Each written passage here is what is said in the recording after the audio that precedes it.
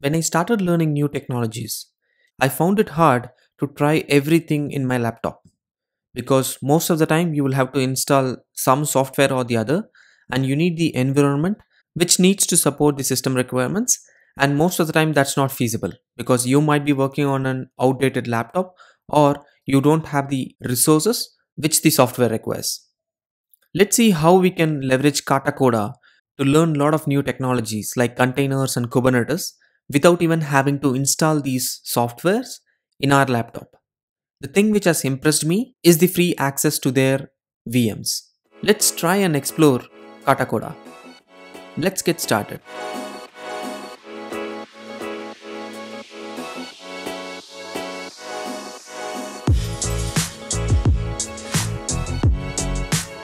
Press the bell icon on the YouTube app and never miss any update from Tech Primers. Katacoda is an interactive learning and training platform where you can try a lot of new technologies in the real-time environment inside your browser. So see that if you want to try out Docker or Kubernetes or OpenShift, or in fact, let's say you want to set up a service mesh cluster, you can all try these from the browser itself. If you are learning machine learning and if you want to understand what machine learning is all about, you can definitely try TensorFlow with Kubernetes and others in the Katacoda website again.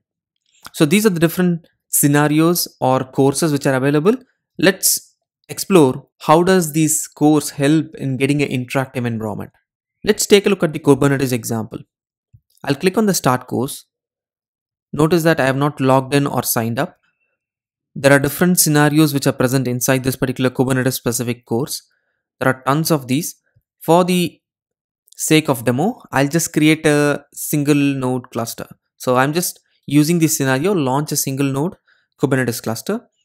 See that you are welcomed with a difficulty level for this particular scenario and the estimation time it takes to complete this particular course. And also this says Minikube is the tool which is used in this particular scenario. So we are going to create Minikube. So in fact, if you don't like typing, you can click this button and it automatically types here. So there is a terminal which opens inside your browser. This terminal is nothing but a VM which is created specifically for you. If you want to try out something specific, you can ignore the rest by maximizing this terminal and then you can start your own commands. So here we are just starting a Minikube. When we start Minikube via Minikube start, it creates a master. And in this case, we are creating a single node cluster. So we can deploy applications in this cluster. We can test it. We can do whatever we want within this terminal.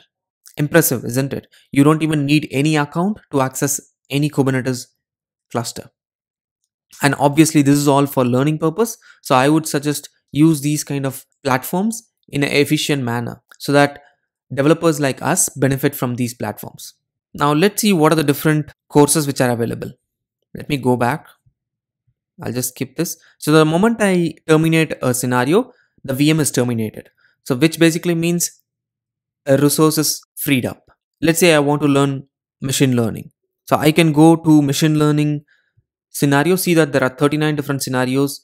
You can try machine learning with TensorFlow without even having to lease any VM.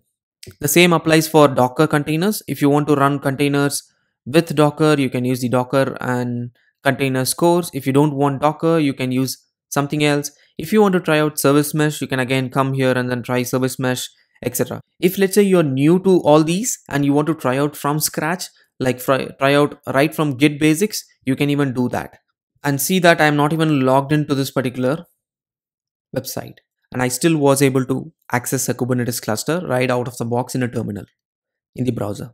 Do try and explore Katacoda. If you're interested in learning new technologies, definitely this is the place for you.